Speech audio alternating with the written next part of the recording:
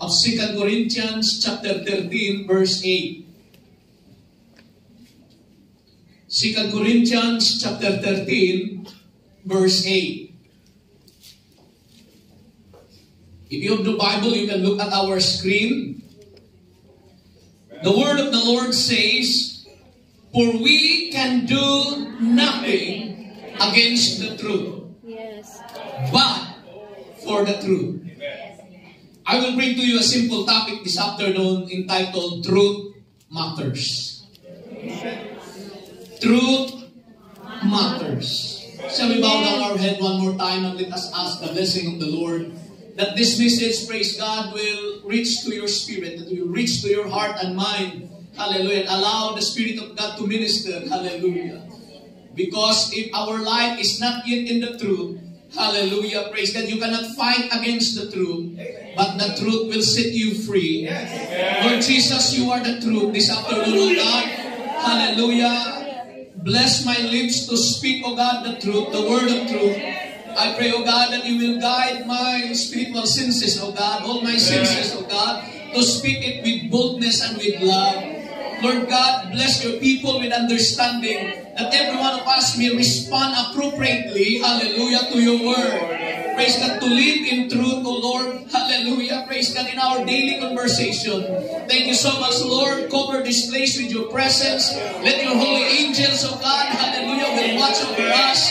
Hallelujah, and rebuke, Lord, every foul spirits that will try to hinder. Hallelujah, and stop your purpose. Let thy purpose be done in the name of Jesus.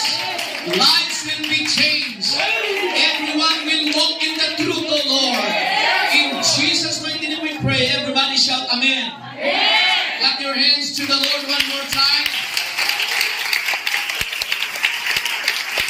Turn to your neighbor, tell her, tell him, love the truth. Mahalin po natin ang katotohanan. You may not take your seats, praise God. And may the Lord will bless us all. Amen. Hallelujah, hallelujah. My preaching today, I don't know if this is short or long. Praise God. But just give me freedom, praise God, hallelujah, to express everything that the Lord has laid in my heart. Praise God. So that each and every one of us may walk in the truth. Yeah. There are many reasons to revere truth. Along with beauty and goodness, it is one of the great ideas we judge by. It is universally regarded as a virtue. It is something on this planet at least that only humans discern. It is necessary to make good decisions about living our lives. And it allows us to predict the future and avoid future dangers. But there's more than that. When Professor Harry Frankfurt teaching ethics 30 years ago, this is what he said. I learned that truth-telling is one of the only moral imperatives across cultures. Truth-telling is one of the only moral imperatives across every cultures. Amen. We don't want to hear a lie. Yes. Everybody say amen. Amen. Why would that be? Simply put, human communications is pointless unless we assume that others will tell the truth. Amen. If I am a tourist here in Hong Kong and I will ask people from New Life Fellowship, where is the tram going to Central, and you will not tell me the truth, that communication is pointless. And they will tell you, okay, just ride this tram. It will go to Central, and then I ended up in Kennedy Town. That is why when men before had courted you, I love you, you are the most beautiful woman, and then you ask, is that the truth? Because it's dangerous, praise God, to assume that statement if it is not the truth. So it's pointless unless we assume that others will tell the truth. If I ask you what time it is, will you tell me the truth? If I ask you, praise God, for a direction, I'm assuming that you would not lie to me. Praise God. So when your husband will ask you, how much is your salary, I assume that you will tell the truth. Don't lie to me. When your husband in the Philippines will ask you, where are you now? You said, I'm in the church. I did not hear people singing. Hallelujah. So I assure that if I will ask you what time it is, if I will ask you direction, hallelujah, you won't lie to me. If I assume the opposite, just for example, if I assume the opposite, there's not much point in asking those questions. What's the point in asking a question if that was not the truth? Everybody shout amen. Amen. Honest exchange. In the essence of communication, all the rest is just ignorance or manipulation. Kaya yung iba mga kapatid, pag sinabing ilan ang girlfriend mo, isa lang, pero siyam pala sila. He or she is a master of manipulating. Another problem with lie is this. Another problem with lies, ignorance, praise God, and nonsense, in which in a colloquial term, they call it, forgive me speaking this, with the word we always heard, bullshit. Do you know what word is that? That's in nonsense. Stupid. Praise God. And Westerners, praise God, those English-speaking people and other, especially if they're not careful with their mouth, they are speaking this vulgar language. Praise God. They are speaking with lies, is that they undermine our rationality, leaves us slaves to our passions, and keep us groping in the dark when we try to solve problems. You cannot solve problems if the input is all in lie. Yes. Hindi po masolve ang problema kung puro kasinungalingan ang input. Don't expect that it will resolve, praise God, hallelujah, to a solution. Problems are hard to solve when you start with truth. That's true. Yes. Problems is hard to solve when you start to truth because truth is hurt. It's hurting. Yes. But it's much more worse, praise God, to solve a problem when it begins with falsehoods. Hallelujah. When you go back to the Philippines, you just realize na may kasama na pala siyang iba. Masakit. Pero yun ang katotohanan. Sakit. Ikaw nagtatrabaho dito? Tapos pag-uwi mo mga kapatid, dalawa na kayo? Masakit. But if that is the truth, you can solve immediately the problem. It's hard, it's difficult, it's hurting, yes. But it's more worse to solve a problem when it begins with falsehoods. Wala man yan. Katulong ko man yan. Pagbalik mo mga kapatid, tumulong nga. Tumulong na kumain sa pinakadala mo. Everybody say amen. Yeah. Lies and nonsense will ultimately be our downfall. Yes. However, it's temporarily attractive. They may be. Why lie is temporarily attractive? Why? Now, if we disregard the truth, we will undo the project. This is what Frankfurt Harry told in his thesis. If we will disregard the truth, we will undo the project of classical enlightenment. When humans realize that reason could improve their world. Some people think that if they lie, it improves their environment. That's right. Praise God. When there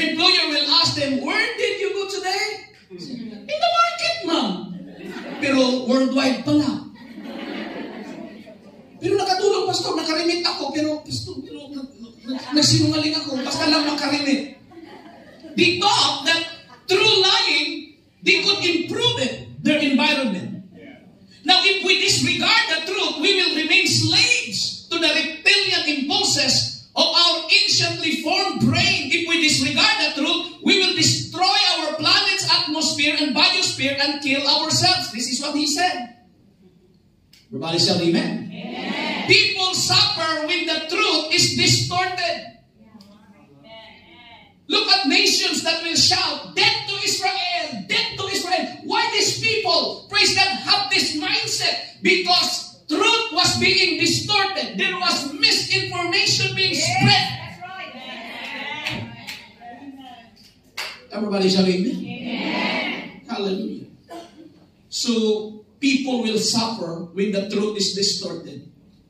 So this afternoon, this is just an introductory part. It is our choice to tell the truth or to tell a lie.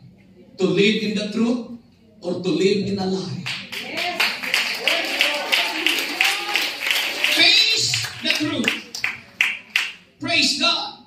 Who is the truth, Pastor Plaza? The Bible tells us, Jesus said, I am the truth. In the Bible, when truth is personified, it's Jesus Christ. Yes. In Ephesians chapter 4, verse 21, the truth is in Jesus. Amen. So it so be, look at the screen, it so be that he had heard him and had been taught by him, as the truth is in Jesus. You cannot find truth outside of him. Yes. The truth is in Jesus. When you have Jesus in your heart, when your employer will ask you something, praise God, since Jesus is in your heart, you can always say the truth. And you are not fearful to say and to speak the truth, because truth will stand. Truth is very liberating. When you live in the truth, you can sleep at night soundly. When you live in the truth, you can eat, praise God, peacefully, and you can taste your food, praise God, and you can enjoy it. Yes, yes. Pero kung ang pagkain na yan, ninakaw mo sa refrigerator ni Amo, hindi ka nagsabi, mga kapatid, kaya na nabisan na. Hindi mo ma-enjoy yung pagkain.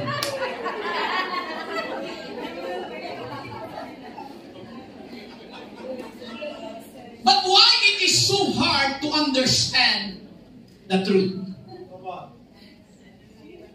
Is it difficult to understand the Lord Jesus Christ when He is the revealed, praise God, hallelujah, image of our God? In Romans chapter 1, verse 18, Apostle Paul mentioned these words, when people in this world try to change the truth. For the wrath of God is revealed from heaven against all ungodliness and unrighteousness of men who hold the truth in unrighteousness. What do you mean by that? That verse, praise God, is pointing and speaking to us all here in the church who claim to be a Christian, who claim to serve in God, who claim to be baptized in Jesus' name, who claim to have the Holy Spirit, yet may kabit. Who claim to be baptized in Jesus' name, who claim to worship God, who claim, praise God, to be a pious person, and yet he is telling a lie. That is why Apostle Paul said, these men who hold the truth, they will really hold the truth. Yes. But they hold it, what? In what manner? In unrighteousness. Everybody shall amen. Amen. So if you are married, put it in your FB. If you have FB, married. Do not put in a relationship. Pero hindi pa kayo kinasal niyan ang hindi ba naman complicated? Hold the truth in righteousness. But why it is difficult sometimes to tell the truth? Why it is difficult to live in the truth? Because Jesus, the very presence of God, is not yet, praise God, resided in your heart. Yes. When you surrender your life to God, hallelujah, and you allow Him to live in your heart, praise God, you have nothing to worry. The world is reading you. The world is looking at you as an open letter. Wala kang tinatago. Your life is a public testimony. There are so many accounts in FB, private. Why? They don't want anybody to see. Praise God. That is why when you have an account that is public in social media, you are very careful what you are going to post, what you are going to say, what you are going to comment. Why? It's public. Everybody shall praise the Lord. Praise the Lord. Praise the Lord. Verse 25 to 32. Let me read to you the writings of Apostle Paul.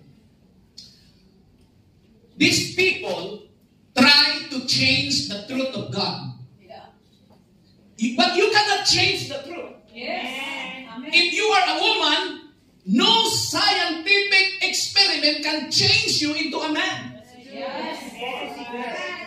There is no such, praise God, medical operation that can change you to a male if you're a female. Yeah. But in the world today, it is possible. Yes, it's possible that your organs can be changed. But in the sight of God, you are who you are. But in the Bible, praise God, before this thing that is happening right now, it is already recorded. Look at me on the screen. Don't look at me on the screen. Who changed the truth of God into a lie. They try to change the truth of God into a lie. And they invest a lot of money in media, praise God, in information campaign to change the truth of God into a lie. Worship and serve the creature more than the Creator, who is blessed forever. Amen. Verse 26. What did the Bible say? For this cause, God gave them up into vile affections. For even their women, address to the women first, okay? For even their women did change the natural use into that which is against nature. The nature tells us that women shall have long hair, but they change it. Well, they're going to change it. For this cause, verse 27. And likewise also the men. Likewise also the men. Living the natural use of a woman. Hindi na woman ang kanilang nililigawan, kapwa lalaki na. Burn in their lust one toward another. Naghahalikan, puro lalaki na. Ano ba nangyari sa mundong ito? Men with men. Look, it is already recorded in the scripture. Men with men working that which is unseemly. Hindi naman talaga dapat. And receiving in themselves the recompense of their error, which was meant. Next verse. Hallelujah. And even as they did not like to retain God in their knowledge, they don't want this thing. I don't want to retain in my mind about the knowledge of God. They know, hallelujah, that during their day off, it is good to come to the church. Hallelujah, but they don't want to retain that knowledge. The God knowledge into their mind. They don't know, amazing grace, God's not dead. But they don't want to retain it in their mind. I know there is that, Pastor Plaza. Actually, I have a Bible, but I don't know where it is now. Praise God. God gave them over to a reprobate mind to do those things which are not convenient. 29. Hallelujah. Being filled with all unrighteousness. Fornication. What is fornication? Sex before marriage. Wala pang kasal. Cash advance na. Kahit walang deposit. Wickedness. Covetousness. The love of money. Maliciousness. Puro lang post patama para lang ma-slander ang isang kapwa Pilipina or OFW. Full of envy. Grabe ang inggit. Murder. Debate. Nakipag-debate palagi. Praise God. Deceit, malignity, whisperers.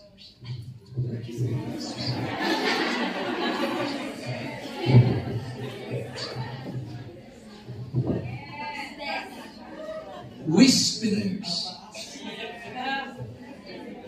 Baka meron yan dito. Backbiters. Haters of God. Despiteful, proud, boasters, inventors of evil things. Magaling mag-invento ng masama, masira ka lang. Disobedient to parents. 31. Marami pa po. Without understanding. Bakit? Hindi na discipleship. Without understanding. What else? Covenant breakers. Ano yung covenant? What is covenant breakers, Pastor Plaza? You vow in marriage. Till death do us part. Do you know this? In sickness and in health, I do. Grabe ang I do. Ang daming I do. But they break their covenant. Bakit? Nakapabuntis ng iba. Without natural affection. Implacable. Unmerciful. Last verse. Who, knowing the judgment of God, they know that there is judgment. That they which commit such things are worthy of death. Not only do the same, but the pleasure in them that do them. They enjoy with it. Even they knew that there is a judgment coming from God. When did it begin? Because they tried to change the truth of God into a lie. So never try. Study the Word of God so that we may not become a victim on our own aspirations and understanding to change the truth of God into a lie. If there is bitterness in your heart, forgive that person. Release your bitterness. Because that's what the Bible said. That's the truth. Everybody say amen. Amen. Hallelujah. Do you know that in the coming of the Lord Jesus Christ, we were asking, how will God judge us? Is it based on our attendance? No. Hallelujah. This is what the Bible said. In Romans chapter 2 verse 2. Romans chapter 2 verse 2. Can we read it? But we are sure that the judgment of God is according to truth against them which commit such things. See, nakita niyo mga kapatid? Praise God. We are sure. So, if you're asking me right now, Pastor, what is the basis of our judgment when God will come? When we are going to stand in front of the judgment seat of Christ, what's the basis? The Bible said, but we are sure that the judgment of God is according to truth against them which commit such things. So if I will live in a lie, I will be judged according to the truth that I know. Praise God. According to the Word of God, because the Word of God is the truth. Clap your hands unto the Lord. So what should we do? Praise God. In 1 Corinthians, hallelujah, chapter 13, verse 6, that we must rejoice in the truth. I said, rejoicing in truth. Rejoice not in iniquity, but rejoice in the truth. Pag kulang ang budget, mga kapatid, yun na po ang katotohanan. Dapat masaya ka. Yan po talagang totoo. Hello? Amen. But because that's the truth. It's your day off, come to the church, that's the truth. Worship God, that's the truth. You must rejoice in the truth. Hallelujah. Clap your hands unto the Lord.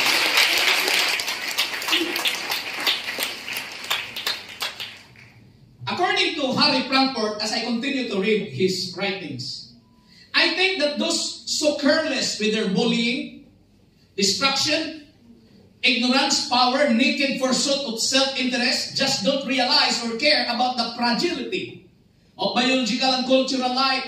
We live within a thin blue line that separates us from the unimaginably cold and dark emptiness of space.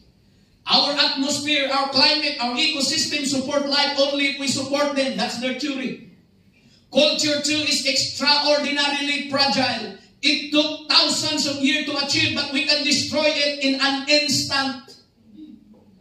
If World War III, praise God, begins, and it will be a nuclear war, and all the nuclear warheads, praise God, will explode in the face of the earth. Amen. What will happen to the lives of the people? Do you think biologically they can survive? Imagine living in a post-apocalyptic world. A world in which we have to reinvent physics. There's no more people. All the teachers died. All the books are burned. All electronics, all electricity, all inventions are burned. And in the face of the earth, this is his question. A world in which we have to reinvent physics, mathematics, chemistry, computer science. Where would we have to have a reconquer fire? Who will reinvent the wheel? Rediscover electricity? Where we want to reconstruct atomic, relatively, evolutionary, gravitational, and quantum theories. A world without engineering, a world without dentistry, a world without medicine, without art, without literature or music. Think really hard about all that. Thomas Hobbes describes such a state of nature like this. No arts, no literature, no society, which is worst of all, continual fear, the danger of violent death, and the life of man, solitary, poor, nasty, brutish, and short. But I will tell you the truth, this is just only their exercises of their knowledge and research. But the Bible tells us, hallelujah, when Jesus Christ will come, hallelujah, into this world, He will be, hallelujah, a king forever. He will sit 1,000 years. A peace on earth. So the world is preaching.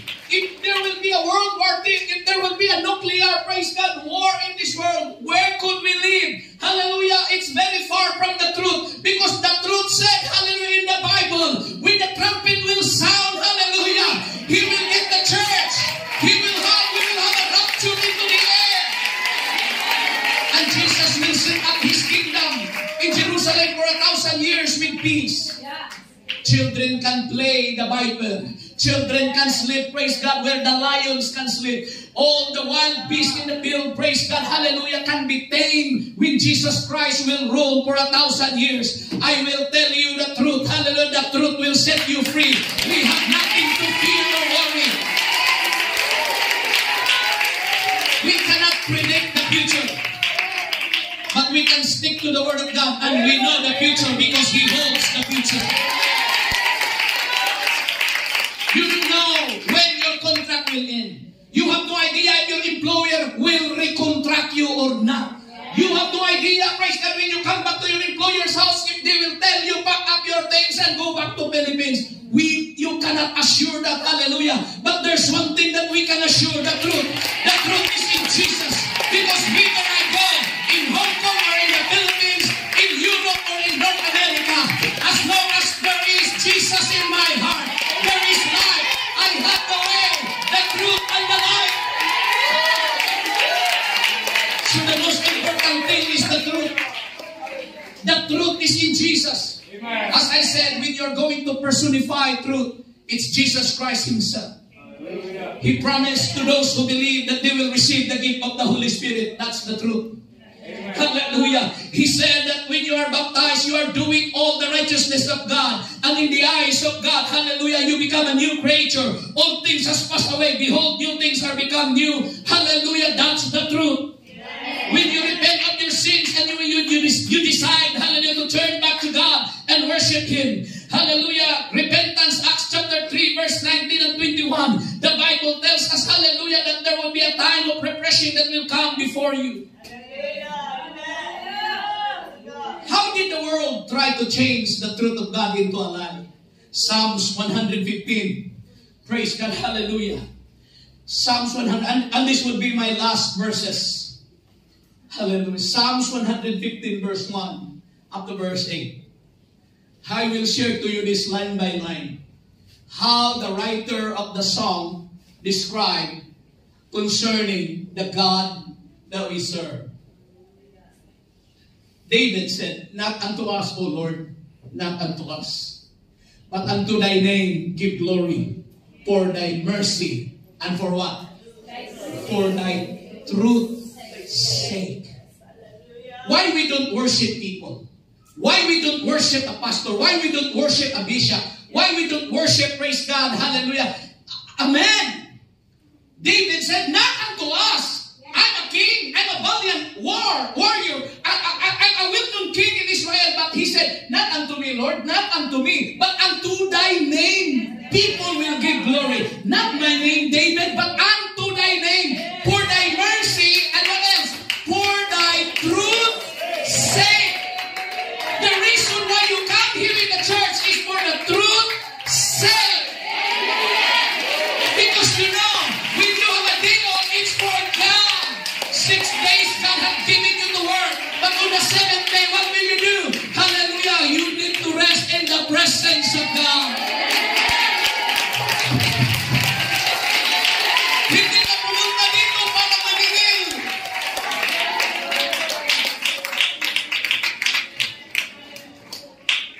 You come into the church because you know the truth.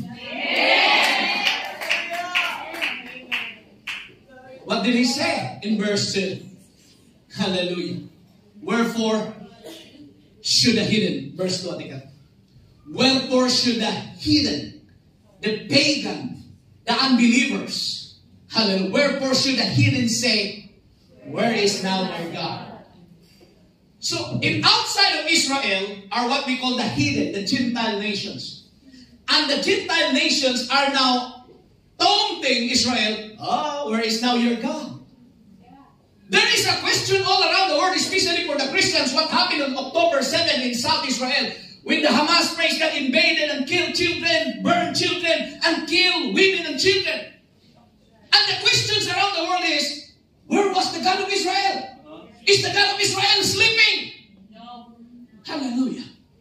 So this is their taunt. They were taunting and mocking, hallelujah, the Jews who believe in the one true God. Wherefore should the hidden say, where is now their God? And David was saying, so that I can answer their mocking and taunting, I will praise thy name. Yes. If they are throwing stones to me, where is your God? Where is your God? The devil, hallelujah, will throw so many problems and trials into your life. He will throw so that you will destroy. And if you're going to face the devil, you are going to throw again back the stone. You have no time to worship and recognize the power of God. Pag binato ka, huwag mo na siyang batugin. Gamitin mo na lang yung bato. Praise God, ipagawa sa bahay mo.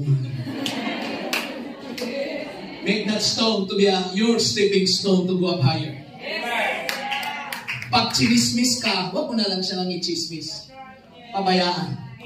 If they are mocking you because of your holiness, if they are mocking you because of your faith, hallelujah, they will ask, where is your God?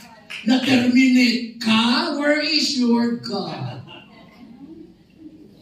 You have no salary increase? Where is your God? Don't listen to the mockings and the tauntings. Where is your God? Nag-60 ka na, wala ka bang boyfriend? Don't listen to them, Sister Carmen. Don't listen. Where is now their God? Where the answer of David? Verse 3. Look at what David said in verse 3. Hallelujah. But our God is in the heavens.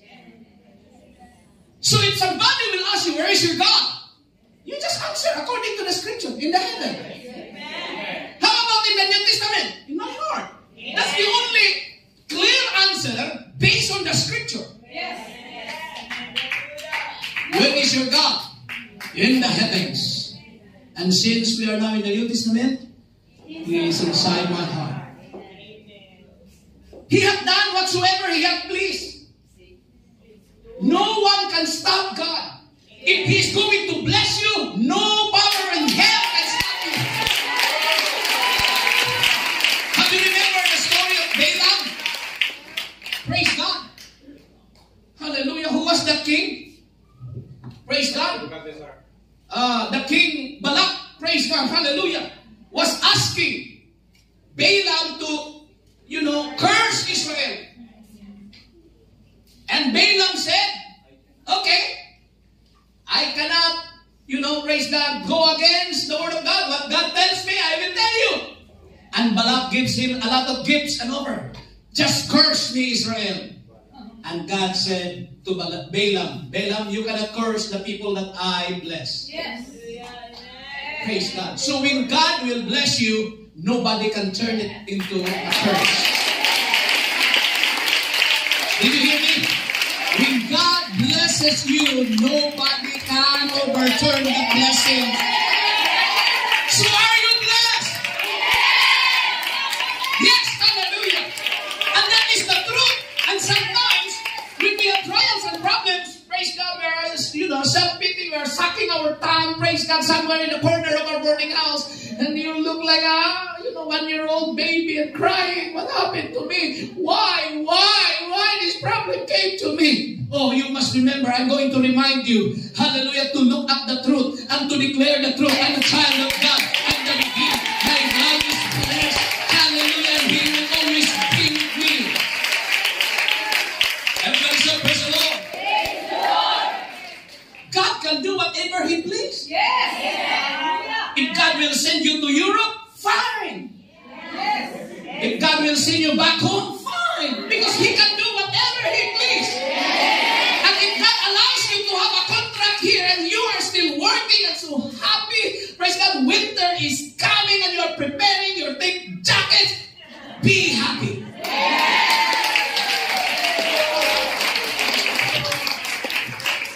Everybody say amen.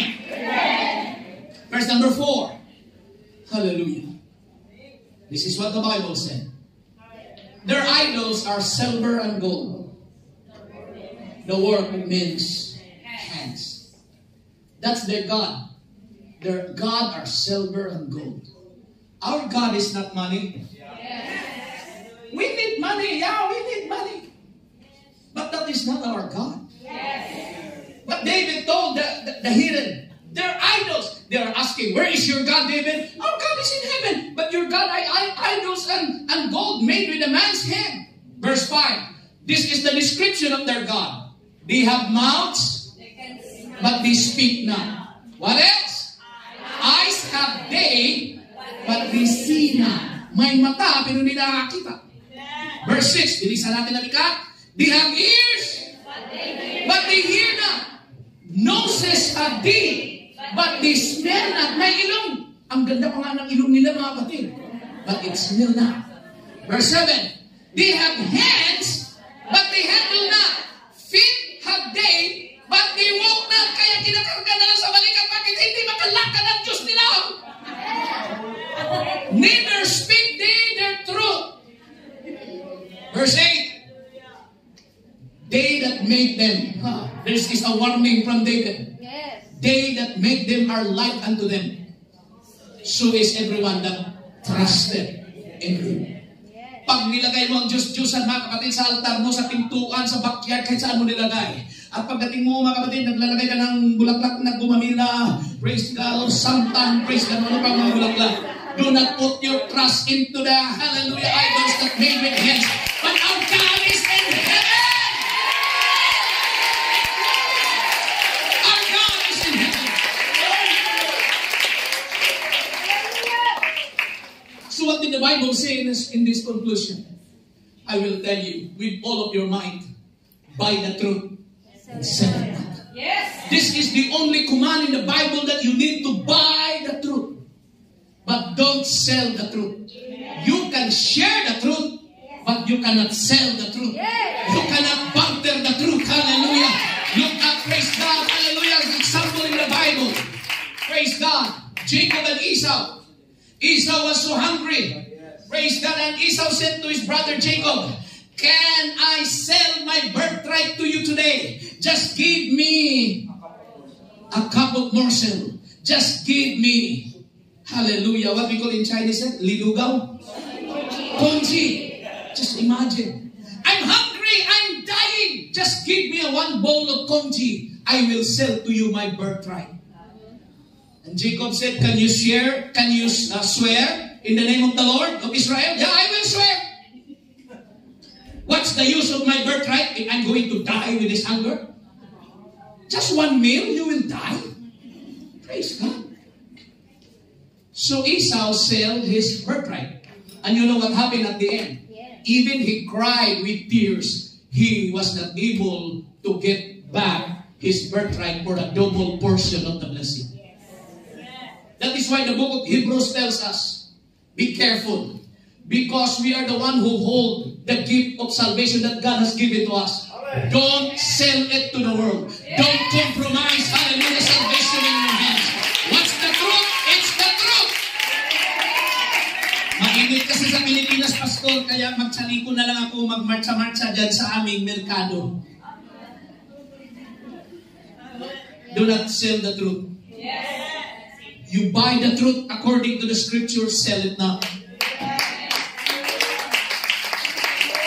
Kung uwi ka sa Pilipinas, dating mga barkada, mga lasinggero, drogista, praise God, you know already the truth. I will not destroy my body. This is the temple of the Holy Ghost. I cannot sell this truth. I cannot put a mark or tattoo on my skin because it is against the will of God. Hindi ka pwedeng maglagay ng tattoo sa iyong katawan. But what is the trend now in the world? Grabe, tattoo dito, tattoo doon, mga kapatid. God said, don't do that! Eh, Pastor, ngayon ko lang nalaman na patay. Diyan na yan, mamaya na yan, patawarin ka pa rin. Everybody shout, praise the Lord. Praise the Lord. Oh. Kasi ginawa mo yun out of ignorance. Out of, praise God, without the knowledge. And God will forgive us. Yes, kahit tatuan mo pa buong katawan mo yung mga galing sa Muntinlupa. Those ex-convict in Muntinlupa, from head down to the sole of their feet, they have lots of tattoo. Praise God, but they were being baptized in the prison cell. Asking forgiveness because the Lord has given them the truth. So they will go to heaven, Pastor? Of course. They will go to heaven. Praise God. Because it's about the truth. It's you're buying the truth, receiving the truth, consuming the truth, living in the truth. Truth matters. As I said, truth matters. We should not rejoice in iniquity, but we must rejoice in the truth.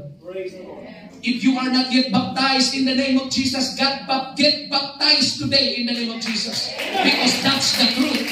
Hallelujah. Those who are being baptized in the name of Jesus, their names are being written in the book of life. Everybody shall praise the Lord. If you already got baptized in the water in the name of Jesus, praise God, receive the gift of the Holy Ghost because that's the truth. And you will speak in tongues as the Spirit will give you the utterance, and that's the truth. When you start to serve the Lord, there will be trials and problems, but the truth is you will become overcomer and victorious at the end of the day.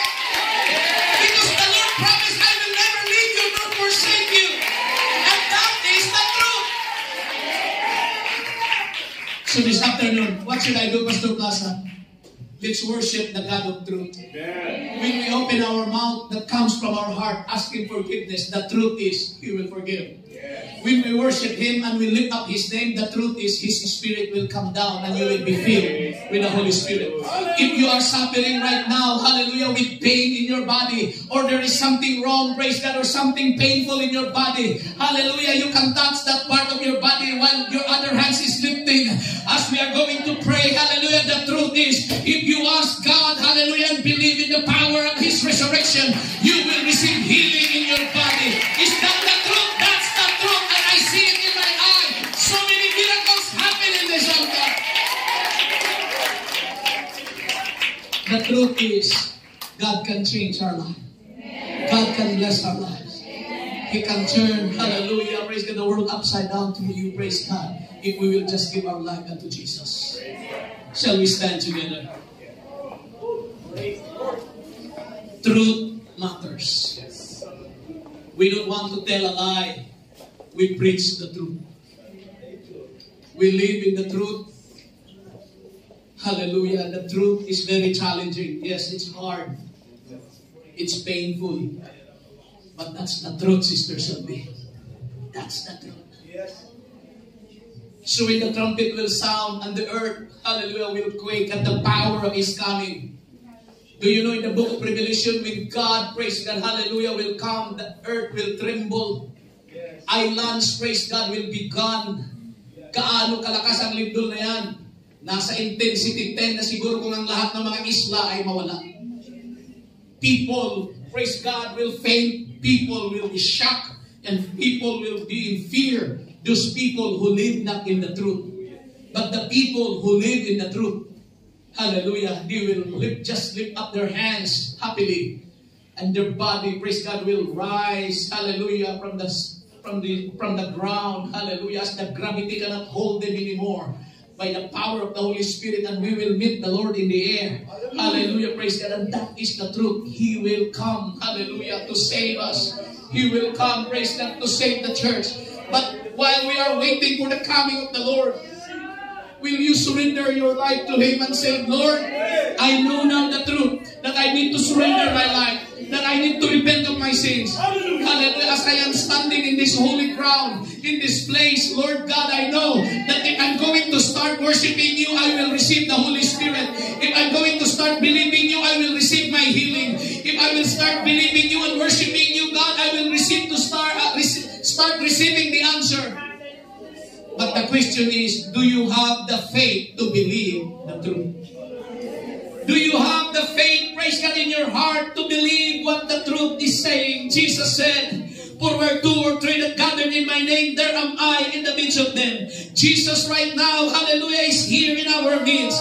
We will not try to change the truth of God into a lie. But what we should do is to surrender.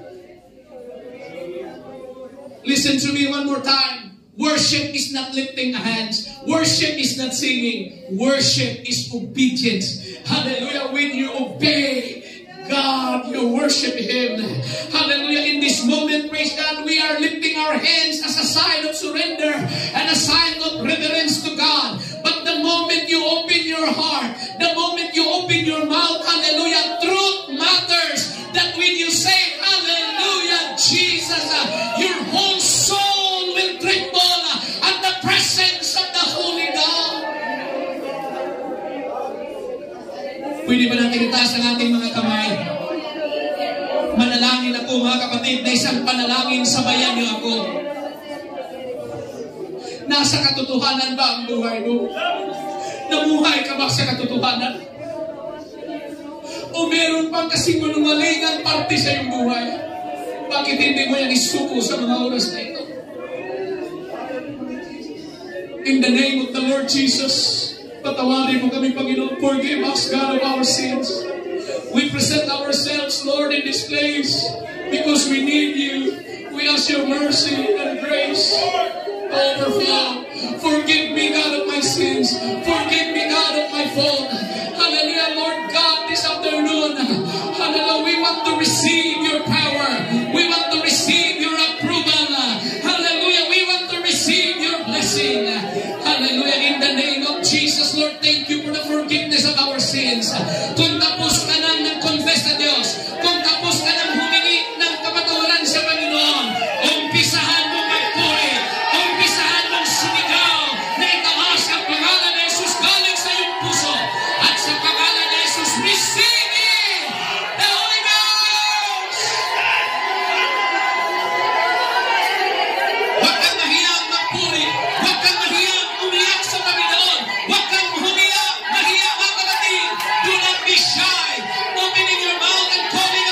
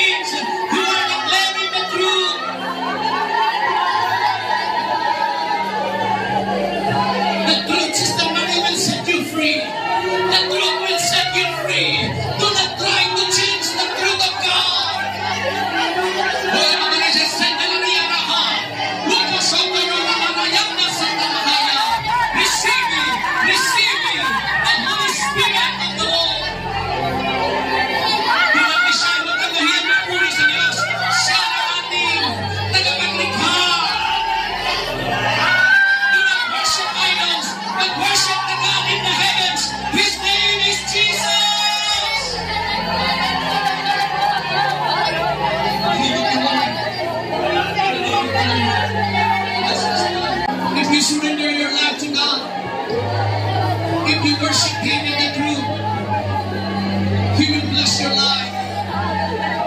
Jesus, He is the truth. He is the way.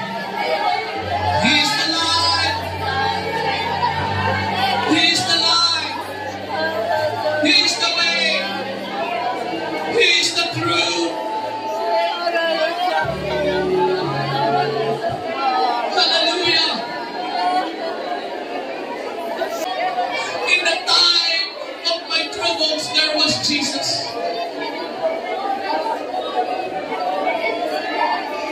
Amazing grace, how sweet the sound that saved a wretch like me. I was lost, but now I'm found. Was blind, but now I see. Amazing grace, amazing grace, how sweet the sound that saved a wretch like me. I once was lost, but now I'm found. Was blind, but now I see. Blessings that you have given to us. We are so thankful, God. Hallelujah. You are the truth. And nobody can fight the truth. Hallelujah. No one can fight against the truth. Lord, this afternoon, thank you that you save us from the clutches of sin.